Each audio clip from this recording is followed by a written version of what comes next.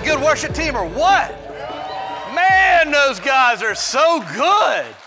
Oh, I love it. You guys excited to be in church? Yeah, how about this set? Fix me. Thank you. How about this set right here?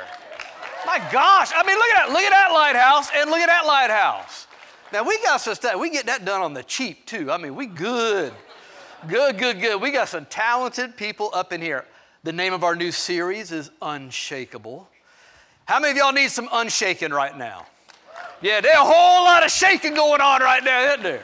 Craziness going on out there. Let me just tell you, this series is going to be so good. So not just for you, but if you have any friends, family, anybody that's like struggling, and I know we all know somebody struggling, some of it is us. We're struggling. Get them in here for this series because, man, this is going to deposit something in you that is just going to make you rock solid. And so I want to start today with a little bit of a kind of a bridge to go back to last weekend. You got these cards when you came in. If you didn't get one, just raise your hand. Guest services will bring it to you. But you'll see that Maslow's motivational model right there at the top. I wanted to bring that back because it really is. It was a great piece for the last installment of... That's not me. Oh, one of our band people left their phone up here. I'm going to go answer it.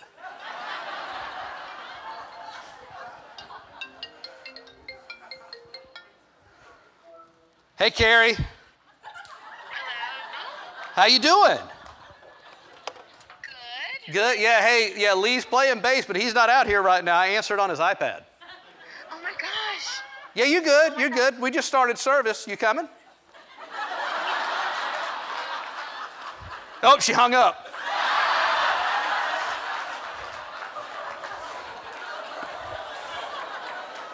That was awesome. Huh? I didn't have anything like that last one.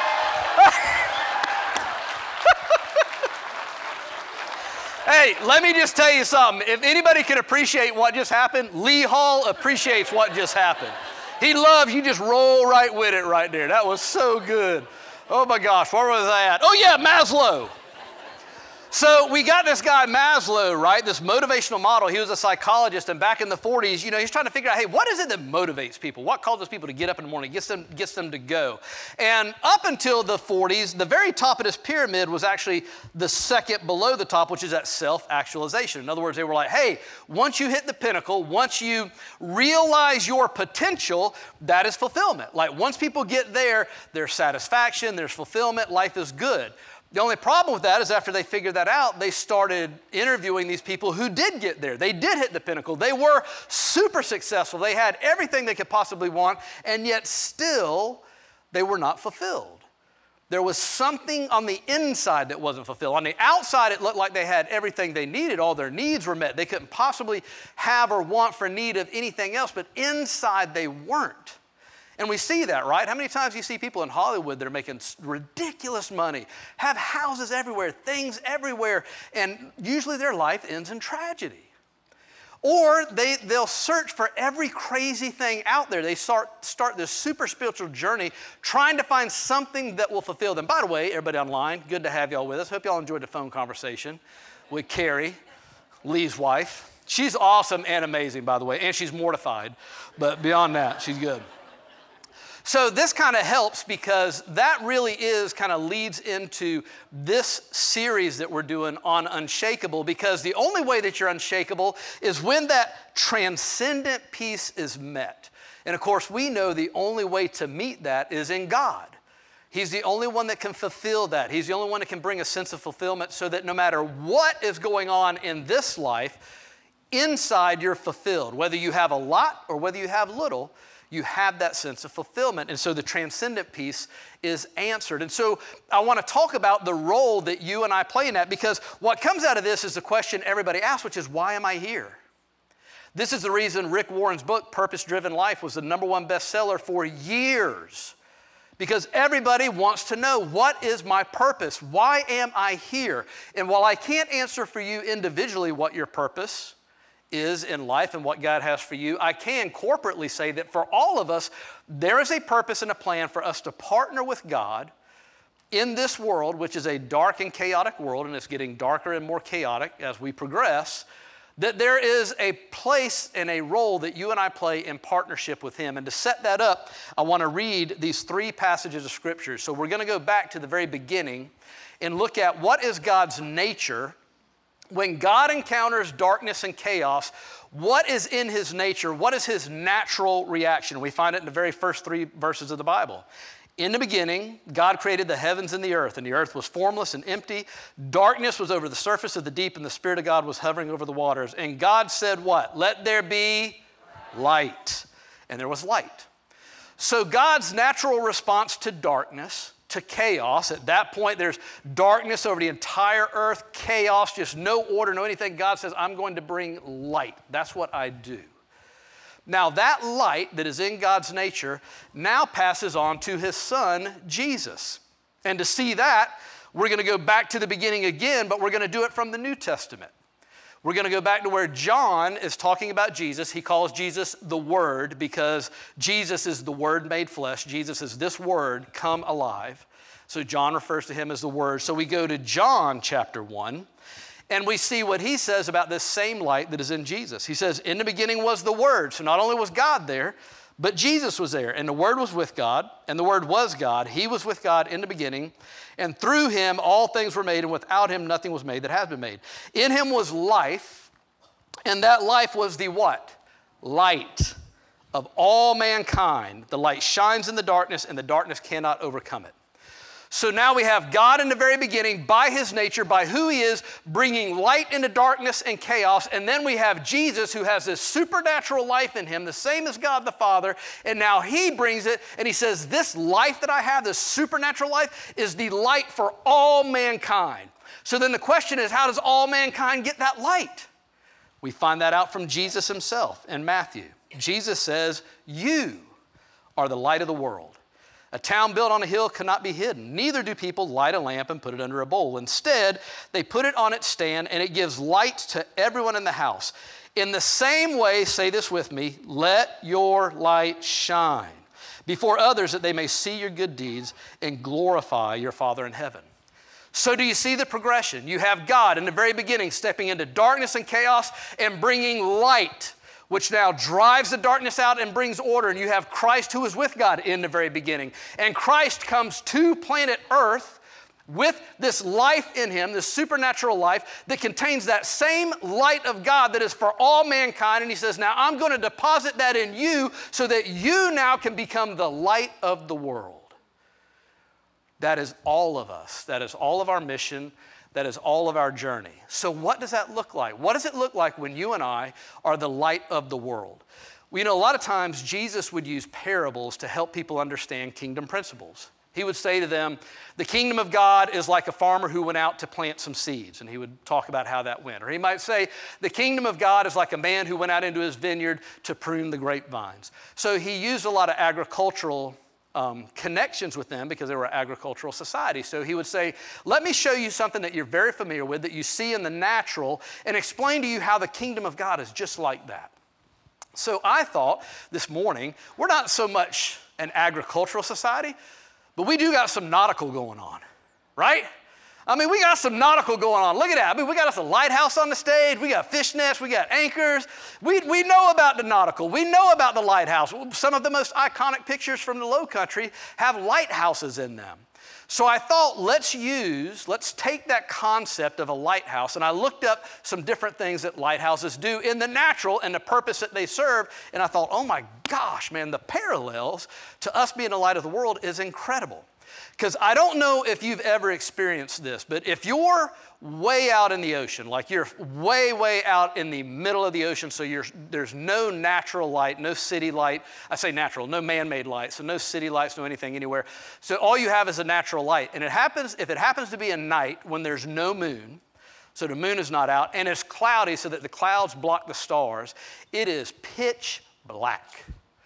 I mean, you can't see anything. You can't see your hand in front of your face. If you've ever been out there and they turned everything dark, then you literally can't even see your own hand in front of your face. And so when you're in a position like that, you don't know which way is up. You don't know where left is, where right is. You don't know where the land is. You don't know where the sky is. You can feel that things are moving, but it feels very unsettling because you don't have a reference point. Well, what a lighthouse does is a light brings light. The lighthouse brings light into that darkness. And that light serves a lot of different purposes in helping people navigate the ocean. So I want to walk through 3 things that a lighthouse does that directly parallels what we do when we allow this life and this light that is in us to shine in the darkness. So I'm going to kind of use 3 different stations just to kind of help me because I'm just visual. So I'm going to come over here for the first point, which is on your card, and that is that the light of the world in us shines like a lighthouse, is like a symbol of awareness and being that orients people to their surroundings to ensure safe passage through unknown and rough waters. In other words, this is like the dot on the map, the you are here. Like until you know where you are and what's around you and your surroundings, you can't make sense of anything. You don't know what's up, you don't know what's down, you don't know what's good, you don't know what's bad. And for you and I, we know that in this Word of God, in the Bible, is our complete whole story beginning to end. And so when we know this, we do know what's going on. We know who the good guys are, we know who the bad guys are. We know why bad things happen. We know that God does not cause bad things to happen to good people. He can't do bad. He doesn't do bad. We know all of this because we know His Word. And so this becomes for us something that we can help people orient themselves. When they see that we're not shaken and moved by the sudden shifts in the political venue or the financial venue or whatever it might be, then they realize there's something different. And the difference is we're not shaken by that stuff because we have the whole picture right here. Paul did an excellent example when he was in Greece. So Paul was in Greece. He's going around, he's starting all these churches. He goes to the church in Greece, he's in Athens, and at that time, Athens was the thinking center of the world. Literally, all the upper echelon men did was they sat around in the square and just talked philosophy. And not just their philosophy, any philosophy. They had just a hunger and a thirst to know about any kind of religion, any kind of philosophy, any kind of thinking that was happening anywhere in the world. They really saw it as their mission to like get their arms and their hands around all these different things. And so Paul is in there and he's speaking in the church. And one of these guys hears him speaking in the church. And they're like, man, this guy, like he's got something there. Like that what he's saying, like, I think we need to know about this. So he goes and invites Paul. He says, I need you to come to our center here where we do all of our thinking and talking and philosophizing. You need to share this with the men of Athens. So brilliant by Paul, right? Because when Paul came to Athens, the first thing he noticed, idols everywhere. I mean everywhere. The most pagan culture, any kind of idol or god that there was at that time, they had them set up all over the place because they wanted to cover all the bases. And they did cover all the bases. They had every base covered except the base. And they even had an idol to that. The idol read, to the unknown God. So Paul didn't bust up in there and say, man, you people are stupid. Y'all following all them other religions that aren't going to get you anywhere. There's only one religion. He didn't do that. He masterfully goes in there to the church. He's sharing the gospel with people. People start talking. And y'all know when people start talking, people start paying attention. Somebody comes in. They invite him to come into where all these men are. And I love the way he so respectfully handles the situation. So this is what he says to them in Acts chapter 18. So Paul, standing before the council, addressed them as follows. Men of Athens, I notice you are very religious in every way, for as I was walking along, I saw your many shrines. And one of your altars had this inscription on it, to an unknown God. This God, whom you worship without even knowing, is the one I'm telling you about. He is the God who made the world and everything in it. Since he is the Lord of heaven and earth, he doesn't live in man-made temples. And human hands can't serve his needs, for he has no needs. He himself gives life and breath to everything, and he satisfies every need. From one man, he created all the nations throughout the whole earth. He decided beforehand when they should rise and fall, and he determined their boundaries. His purpose was for the nations to seek after God and perhaps feel their way toward him and find him, even though he is not far from any one of us. For in him we live and move and have our being. So in that short little passage, Paul just oriented them to what's going on. He said that all of these things you have set up, those aren't, any God that you have to go and take care of their needs is not a God. He said, this God, the God I serve, the God of the creator of the universe, of all mankind, has no needs. And he doesn't need you to serve him. You can't meet his needs. But he has a purpose and a plan for you. And I just love how he even masterfully uses their curiosity, because they did have that curiosity. The very nature that is in you that is causing you to seek out all these things, God put that there. And the reason he put it there was to bring us to this day when you would find him. And don't get him wrong.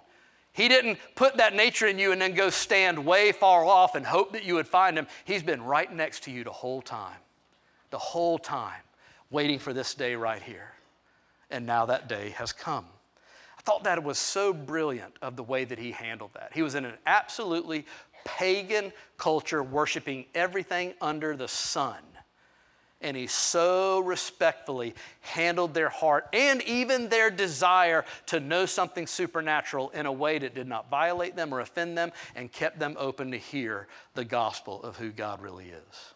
That is amazing. The second thing that a lighthouse does is it is a symbol of strength and resilience that withstands the powerful storms and turbulent waters. You ever notice that when we build lighthouses, we put them where the storm is coming? You don't ever build a lighthouse and try to put it somewhere where it's in sheltered or maybe it won't get too much. No, man, you build that sucker to go right where the hurricane's coming on shore. That's what you want. That's what you build it for. You know the storm is coming. You know the waves are going to come, so you're going to put it right smack in the middle of the storm. And in the same way that a lighthouse is put there for a purpose, for a reason, to light the way, you and I are the same way. We're in the middle of the storm. We all go through the same storms. Nobody escapes the storms. The storms are the common denominator. We are all going to go through the storm of losing a loved one. More than one loved one. And that's the worst to go through, but we are all going to go through it. Nobody escapes that. We're all going to go through financial storms. We're all going to go through physical. We're all going through the storms. The storms do not change no matter if you're a believer or a non-believer. What changes is, how does the believer stand in the face of that storm when it comes? And Jesus gives us some great examples. I love these verses. The first one is John 16. And Jesus has literally just told the disciples everything that's about to happen in the crucifixion. He told them that because he's telling them basically the storm of your life is coming. Because you have so much hope and faith in me, and you have this idea and this belief of who I am, and yet you're about to watch me die. So all your hopes and dreams are about to be nailed to a cross, and it is going to rock you to the core of your being. But he tells them that in advance, and this is why. He says, I've told you these things so that in me you may have peace. In this world you will have trouble, but take heart, I have overcome the world. And just like so many of us, even though Jesus told them ahead of time, even though Jesus prepared them, even though he told them exactly what was going to happen, they still were shaken. What did they do? Crucifixion, they run and hid. And a lot of us do the same thing. It's not an accusation, it's just our human nature. What about this verse in Matthew? Compared to a lighthouse, I love this one. Therefore, anyone who hears these words of mine and puts them into practice is like a wise man who built his house on the what? Rock. The rain came down, the streams rose, the winds blew and beat against that house, yet it did not fall because it had its foundations on the rock. Nobody builds a lighthouse on the sand. I mean, you see the lighthouse, you're like, oh, it's on the sand. It's not on the sand. You know that. You dig down through the sand. You get to the rock. You can't build it on the sand. First big storm, it's going to be gone. That sand can rise, it can fall, it can erode, it can blow this way and that way. The rock does not move. And so Jesus said there's a way that when you have my life and my light in you, that when that storm comes and it beats against your house, it won't move you. Doesn't mean it's not going to be hard. Doesn't mean it's not going to be difficult, but it will not move you if you stay firm on the foundation of the rock, which is the truth of this word. David said it this way in Psalms. He said, the Lord is my light and my salvation. Whom shall I fear? The Lord is the stronghold of my life. Of whom shall I be afraid? There's no reason for me to be afraid. There's no reason for me to fear. God is my rock. And then I love this one, James. Anybody got one of those friends that when you're trying to, pour your heart out to them and you need some sympathy, they just tell you to suck it up? That would be James. Consider it pure joy, my brothers and sisters, whenever you face trials of many kinds, because you know the testing of your faith produces perseverance. Let perseverance finish its work so that you may be mature and complete, not lacking anything. In other words, suck it up. Quit your whining. James is the guy that you don't send to the hospital, right? Because you know, somebody in the church gets in a car accident, you send James, they go in there, their face is all busted up, and James goes, "You wearing a seatbelt?" Because if you weren't, that's just stupid. And you deserve every fracture you have in your face right now. Suck it up. So you don't send James to the hospital. You send somebody to the hospital that is loving and kind and has mercy, somebody that has like a nurse's heart. You know, I happen to be married to a nurse, by the way. My wife is a nurse, has been for over 3 decades. And we literally went through one of these situations just this week. So my wife works part-time and she job shares with another RN. They're both RNs. They occupy one position.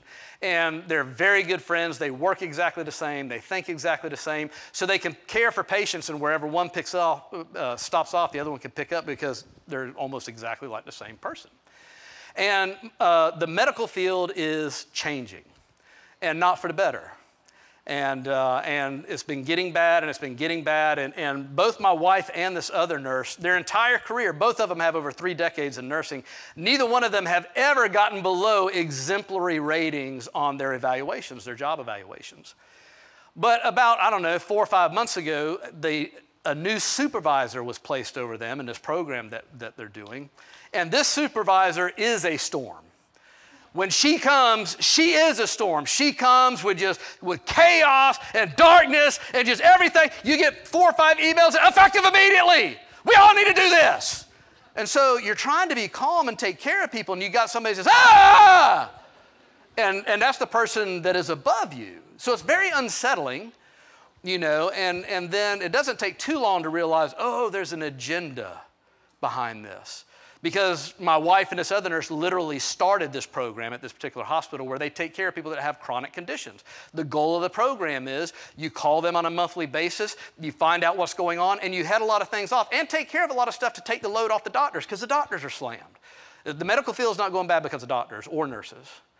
It's the money.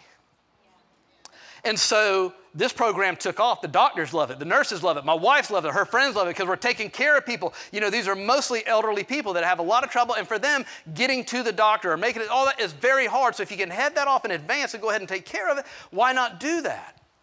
But when the money people come in and they go, "How much do we pay RNs?" What if we got just some barely minimal, you know, degreed or whatever that can just check the box and say, yes, we called, yes, they have those needs. Here's the difference. When that person calls, they identify, yes, there are 5 needs that the doctor needs to take care of. Here they are. Nobody's any better.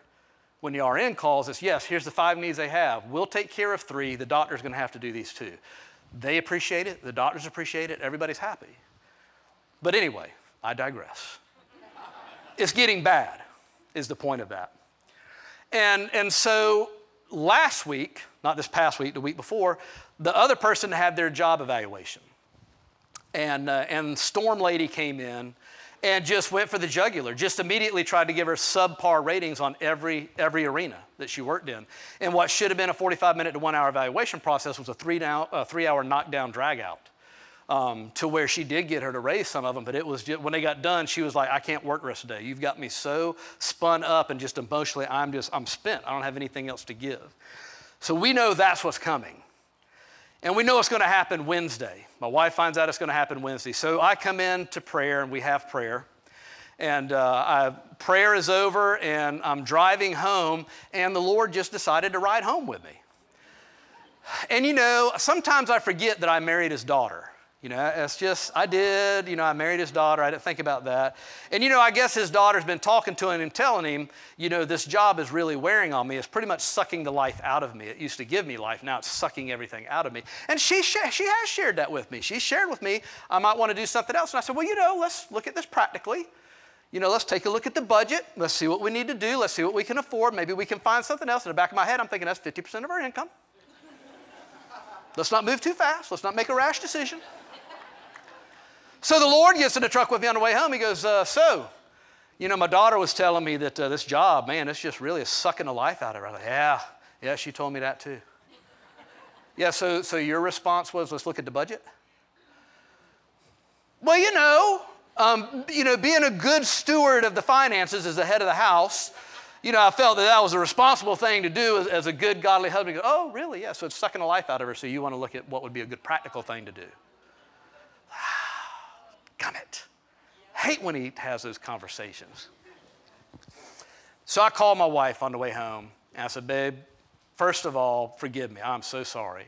You've been pouring your heart out, and the last thing I want you to think is I'm more concerned about our flipping budget than about you and your heart. So, A, forgive me. I'm so sorry. So she starts crying. I start crying. And I said, and when that lady conference is in, if you want to just go ahead and tell her, you know what? Hey, don't even worry because it's my 2 weeks right here. 2 weeks notice, boom, don't even do the evaluation, I'm out. I said, you feel free. You just go ahead and tell her that.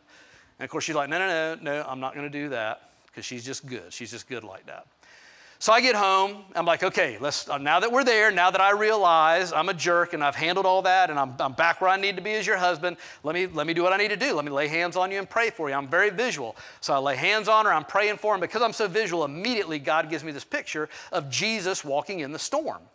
If you're not familiar with that story, the disciples were out on a boat on the Sea of Galilee. They're very familiar with that sea. They've been through plenty of storms, but this storm, there was just something evil about it. And when it happened, they were terrified. And in the middle of that terrifying storm, Jesus just comes nonchalantly, just cruising right on up, walking on the water.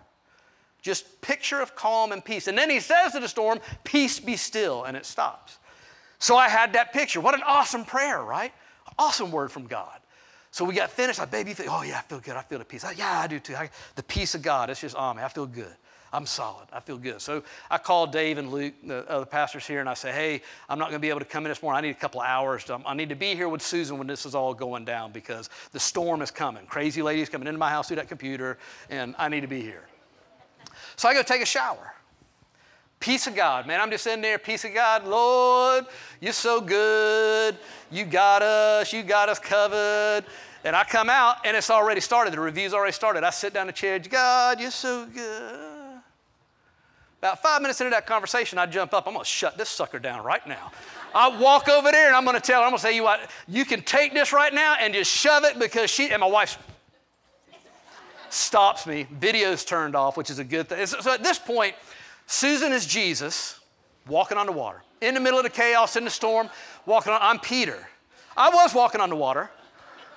But the moment I heard how she was attacking my wife, I didn't do this, but I may have in my mind imagined using the center digit on my hand in a vertical position. I might have imagined that. And I might have imagined a few choice words coming out of my mouth. But they're only imaginations. And when my wife did this, I backed off. So I went and I sat down. I started texting her back. I said, Susan's a rock star, man. I said, because this lady flat out was lying on the evaluation. She flat out had stuff written down that were lies. And my wife, one thing about my wife, a good nurse documents everything. She had it all documented. So this lady would say, well, I'm giving you a 1 here. If you don't know what a 1 is I'm going to clock in, go take a nap in the closet, and I'm going to clock out. It's as bad as you can get. And so my wife would say, and I know it was getting her, God bless her heart. She's like, no. I need you to explain to me why I have, you said this is this. Well, here's the thing. Well, there's a lot of factors that go into it. There's other, no. I don't want to know about the other factors. I want to address what you wrote here because that's not true. Here's what happened. We got the whole thing recorded. I'm like, she is a rock star, man. She is rock. I said, I'm sinking. I'm Peter. I'm already down at the bottom of the ocean, but she's rocking it, man. She is just flat out rocking it. But here's the big takeaway, okay? This is my point to this whole thing of the strength and the resilience because it wore her out, okay?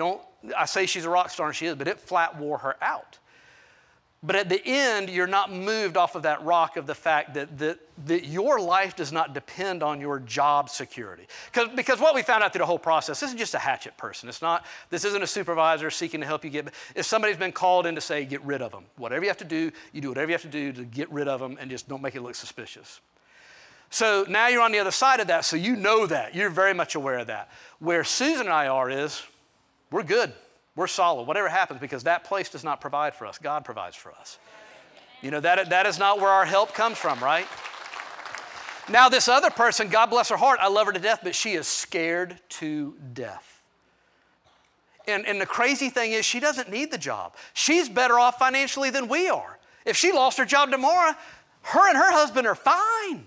I mean, they're set, but yet there is this fear in her that they're coming to get me, that they're going to take my job. And that is the difference. That is the difference between being on that rock of knowing who provides you and takes care of you and leads you, and being on the sand where you don't have that strength of somebody is there and they've got you and you can feel yourself sinking. And even if it doesn't make sense logically, you still have that sense of fear and anxiety, and there's a spirit behind that.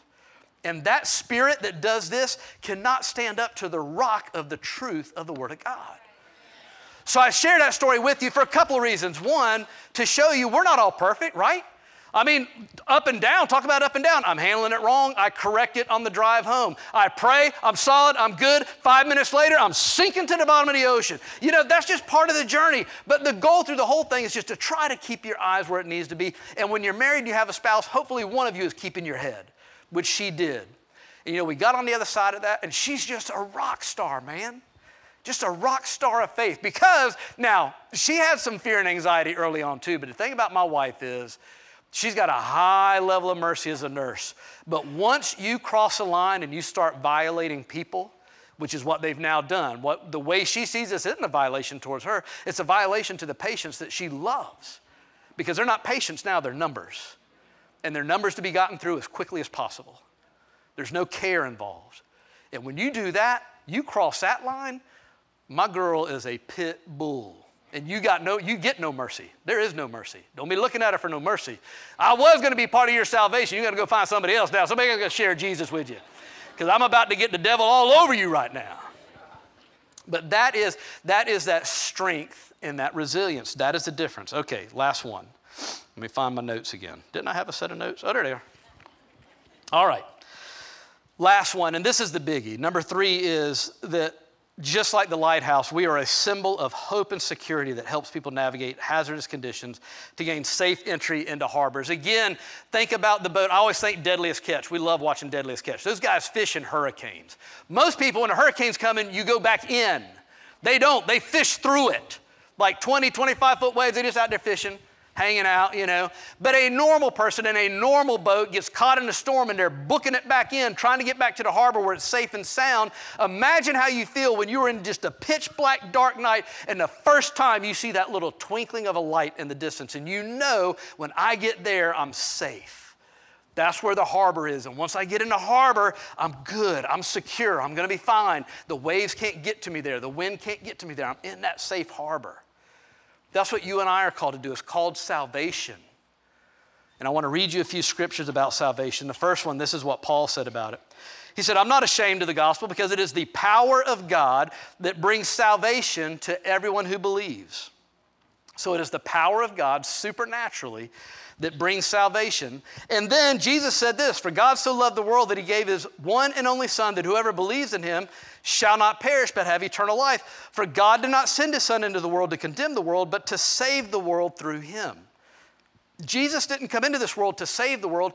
Jesus came into a condemned world to save us from it. The world is already condemned, is condemned. And the whole purpose for him coming is to rescue us from this condemned world. Because at the end of the day, the stuff that happens here is nothing. It is a wisp of smoke. You ever have a candle burning and you like squeeze out the flame, you got that little wisp? In the grand scheme of things, our experiences in this life are that wisp of smoke.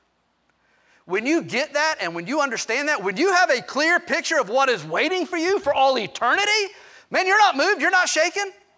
My good friend Bobby Brunson sitting back over here in the back of the section. My man got struck by lightning and was dead for 23 minutes, went to heaven and came back. Ask me if anything moves him. Nothing. He got depressed when he came back because he came back. I mean, imagine that. Imagine going and being in the presence of God, of being in heaven itself where everything is perfect. You are whole. There is nothing lacking, no more pain, no more sorrow. And then you get the good news, we're sending you back. It was a real struggle. They've got a book, When Lightning Strikes, One Man's Journey to Heaven and Back. Great book, by the way, for you to get to see the difference in the perspective of how he sees things, having seen where we're all going. That is the end goal. And salvation, which is the easiest thing in the world. One more verse. Jesus says this in John, my sheep listen to my voice, I know them, and they follow me. I give them eternal life, and they shall never perish. No one will snatch them out of my hand. You know who's done the most damage to the gospel? The church.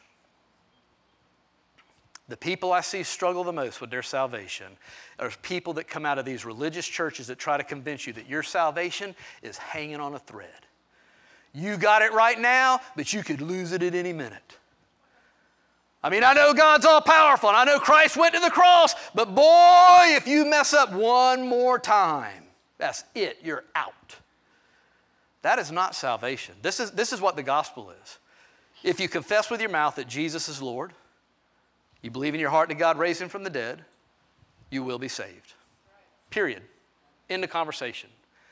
Now, I get that there's works. I get that we ought to be doing good and helping people, and there are deeds and all this stuff, and there are rewards in heaven. I get all that, but the end day, the biggest question, the biggest thing that needs to be settled and solved, salvation, that is it. I'll never forget, I had a small group a couple of years ago. It's still going. Somebody else is leading it. But my man Jim was in there. And we're having our very first small group. It was about 3 years ago. 3 years ago? 3 years ago? 3 years. 3 years ago. And Jim was new to Cathedral. God bless his heart. His wife had recently passed away, and she had got him coming. He was here. And so he comes to the group. And we do what I always do, the very first group of the semester. We go around, tell us who you are, how long you've been coming, a little bit about yourself, da-da-da-da. So Jim was last. So we get to Jim, hey, this is who I am, it's how long I've been coming. Now, I'm not saved like you people, but I like Cathedral. I enjoy coming and the music and all that. So, of course, immediately I'm very intrigued by that. Got my eyes on him.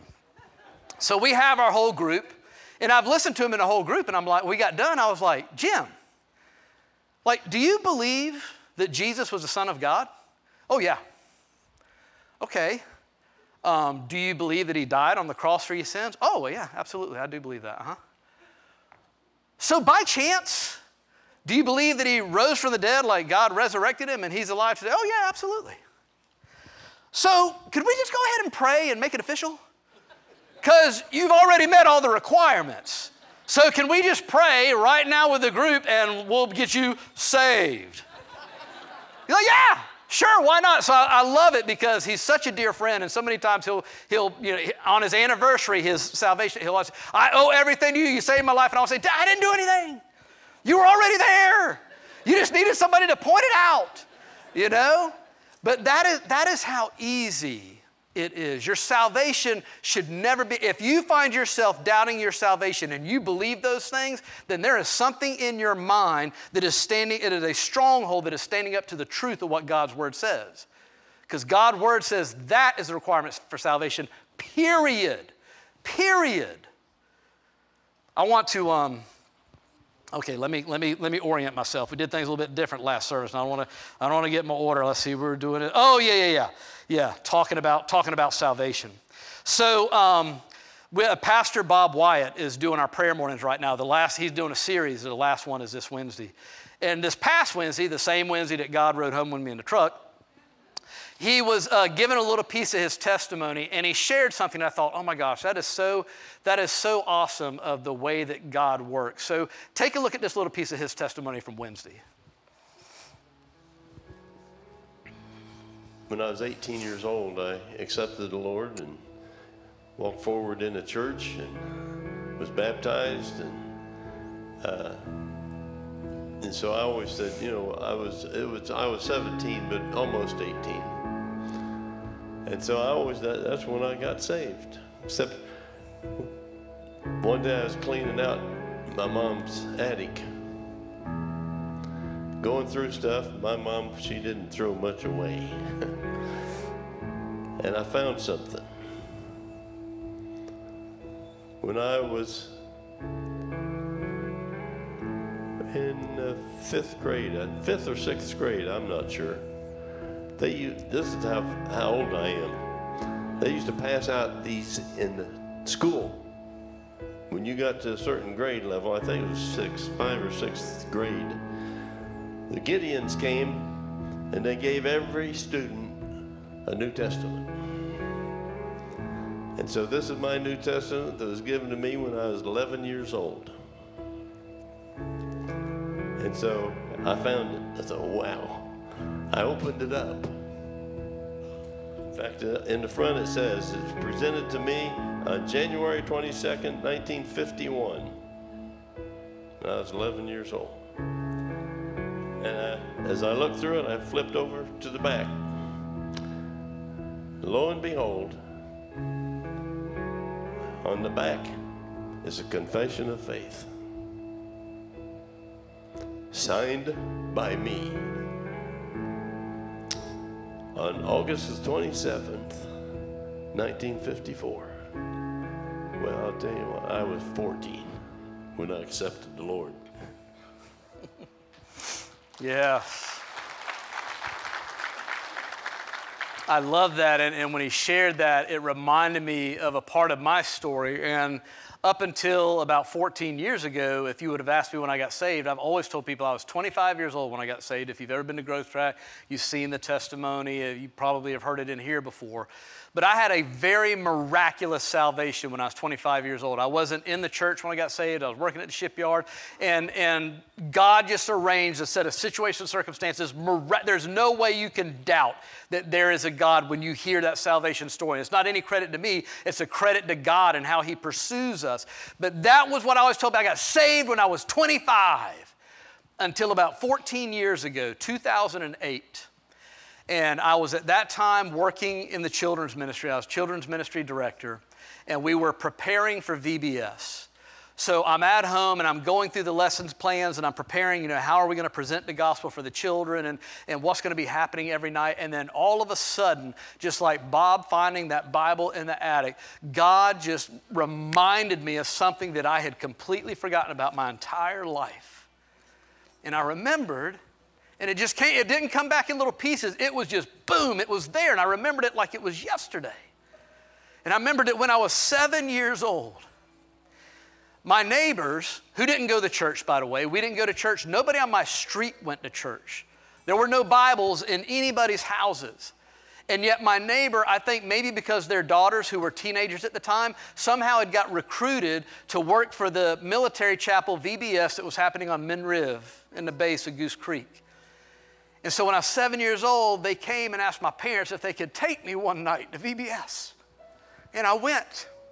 And I vividly remember the school desk I was sitting at, this little wooden school desk. And I'm sitting in that desk, and I had this popsicle stick cross in my hand, and a paper Jesus was pasted to it.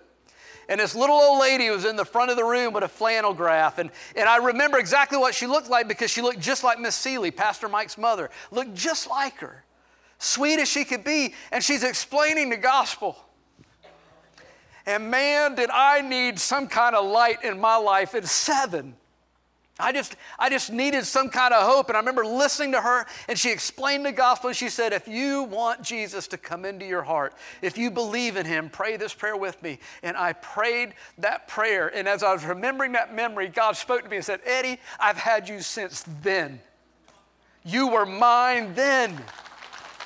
So here's what I believe. Here's what I believe. And I don't care what any religious, this is what I believe. 7 years old, I've got another decade of life that's about to happen. It's going to be very destructive by my own choices, including trying to end my own life that I wouldn't succeed in. And God loved me. So I thought he loved me when I was 25. I thought he worked miracles that day when I was 25 years old to arrange all these things just so that I would get saved. This is the bigger miracle. This little boy, this insignificant little boy that's nowhere near any church person or any church at all, has no hope. God said, man, I got to go get my hands on him. Because the moment he puts his faith and trust in me, he belongs to me, and I seal him. And I don't care what happens after that. Here, he belongs to me. So this is what I know. If I would have succeeded in that attempt, if I would have died, I don't know, the hundreds of times that I was driving drunk, I would have been shocked when I breathed my last breath here to open up my eyes in heaven. I would have been saying, God, why am I here? How did this even happen? And he would have said, let me show you what I did when you were 7 years old. I just put you on the heart of these two sweet girls that live next to you, and they brought you to VBS. Because I know you, Eddie. I know your heart. I knew if you could just hear how much I loved you, it doesn't matter how unloved you felt in that moment, right then you would know that I loved you, and I knew that you would give your heart to me. I would have been blown away, and I still am, because that's the God that we serve. My belief is that you have to work really, really, really hard to not get saved. So if you've ever given your life to Christ, if you've ever prayed that prayer of faith, don't keep doing it over and over again. That's a done deal. I laugh sometimes because, the children's ministry, when you ask if you want to ask Jesus in your heart, they raise a hand. Every week raising that hand. Well, some of y'all do the same thing. Get up here, give an altar call. I'm like, oh my gosh, you just raised your hand last week. Same thing. Let's settle that thing. Settle that, because that needs to be settled, and you need to be firm on the rock with that so that you can be the hope, so that you can be the strength and the resilience, so that your light can shine. The enemy wants you to doubt that because he wants to dim that light in your eyes. God wants you so fully alive with that light that, man, it shoots out of your eyes when you get around people, that they see that life that is on you. That's what God wants for you. So I'm going to ask you, if you would, just to bow your head and close your eyes, because I want to read something to you, and I don't want you reading the screen while I'm doing it, so it's not even going to be on the screen. But it comes out of the book of Romans, and it is just an incredible promise to every single one of you. And it's in Romans chapter 8, so I'm going to read it in first person to you. For God knew you in advance, and he chose you to become like his son, so that his son would be the firstborn among many brothers and sisters. And having chosen you, he called you to come to him. And having called you, he gave you right standing with him. And having given you right standing, he gave you his glory. What shall we say about such wonderful things as these? If God is for you, who can ever be against you? Since he did not spare even his own son, but gave him up for you, won't he also give you everything else? Who is it that dares accuse you whom God has chosen for his own? No one, for God himself has given you right standing. Who then will condemn you? No one, for Christ Jesus died for you. He was raised to life for you, and he is sitting in the place of honor at God's right hand, pleading for you. Can anything ever separate you from Christ's love? Does it mean that he no longer loves you if you have trouble or calamity or are persecuted or hungry or destitute or in danger or threatened with death? No. Despite all those things, overwhelming victory is yours through Christ who loved you. And I'm convinced that nothing can ever separate you from God's love, neither death nor life, neither angels nor demons, neither your fear for today nor your worry about tomorrow. Not even the powers of hell can separate you from God's love. No power in the sky above or in the earth below. Indeed, nothing in all creation will ever be able to separate you from the love of God that is revealed in Christ Jesus, your Lord. If you would just keep your eyes closed and your heads bowed for a moment, I want to do one more thing. A lot of times we ask people to raise their hands if they want to take that step of faith and ask Christ into their heart, just like Jim did. It's super simple. If you believe Jesus was the Son of God, if you believe he died on the cross for your sins, if you believe he rose from the dead and is alive today, then you simply confess that, and at that moment you're saved. And typically I only ask the people that doing that for the first time to raise their hands, but this morning I'm going to ask every person in here in just a few minutes, I'm going to ask every person in here who has already made that step of faith to raise their hand. And at the same time, I'm going to ask that anybody who wants to do that for the first time, that you would raise your hand with them. And then we're all going to pray together with our eyes closed and heads bowed, but it's going to be a prayer to just solidify this salvation piece on the inside of all of us. So if you're in here and you're already a believer, or if you're in here and you've never been a believer, would you just raise your hand? If you're never put your faith in Christ and you're ready to do that this morning, just raise your hand with everybody else that's raising their hand in the room, just as an action step of faith. You can put your hands down. Eyes closed, heads bowed, pray this prayer after me. Heavenly Father, I thank you that you first knew me and saw my whole life before I breathed a single breath. You ordered my days. You saw what would be coming. And you made sure I would spend all eternity with you. You pursued me. You came after me. And it's because of you that I have my salvation. I believe that Jesus Christ is your Son, that He died on the cross for me, and that you raised Him to life to give me life. So, Lord Jesus, come into my heart, forgive me of my sins, and be my Lord and Savior. And from this day forward, I will never doubt and I will never waver that my eternal home is with you. In Jesus' name, amen. Amen. Can we give those guys a big round of applause that raised their hands for the first time?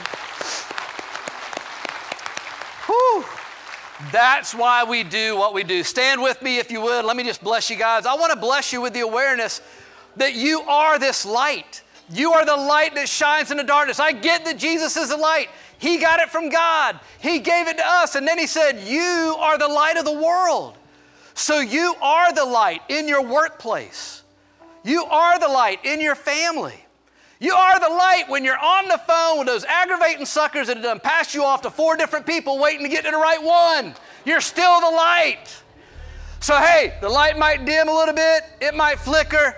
Stay true to God and who He is and who He's called you to be, because that light that is in you, He's going to use it to, and right now, as crazy as it is, He's going to start drawing people in like flies, man, like moths to a flame. I bless you that you are the light of the world. So get out there and let your light shine, dadgummit. Have a great weekend.